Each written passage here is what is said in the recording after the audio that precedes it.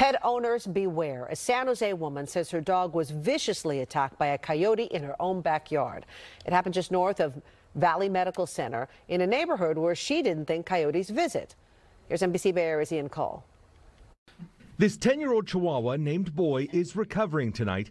He's clearly in a lot of pain, and his owner says a coyote is to blame, telling us it happened in her own backyard. Boy means the whole world to me. He's like my baby.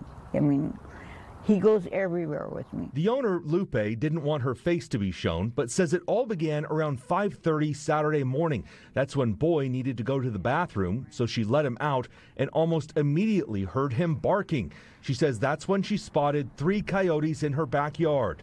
2 were scared off by the dog's bark, but the third was not. The coyote followed him and just demolished him. He just grabbed him and he started biting him, and Boy was screaming. Lupe says she ultimately scared the animal off by throwing a rock at it, but not before a lot of damage was done. Boy spent 2 days in the hospital getting surgery and a lot of stitches. Lupe says she called us because she never would have thought she'd see coyotes in her neighborhood just north of Valley Medical Center.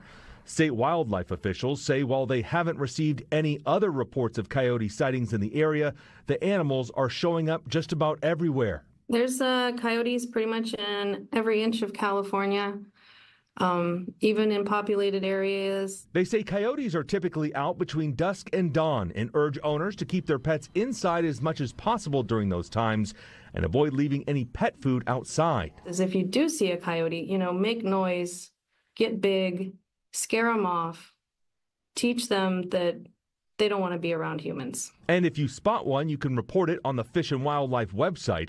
Meanwhile, Lupe continues to try and nurse her 4-legged family member back to health and hopes this will remind others to stay closer to their pets when letting them outdoors. Be careful. That's all I'm asking you, is to be careful. In San Jose, Ian Cull, NBC Bay Area News.